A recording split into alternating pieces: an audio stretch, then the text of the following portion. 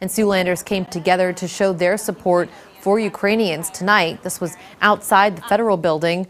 It was one of many vigils being held across our country. Several people stopped by to light a candle and say a prayer for Ukraine. The organizer of this vigil says being empathetic to the plight of Ukrainians is important.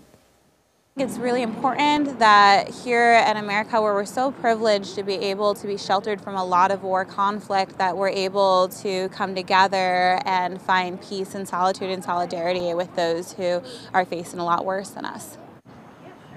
2 more vigils are scheduled for this weekend at the federal building, the next one Saturday night and another on Sunday afternoon. The exact times have not yet been set.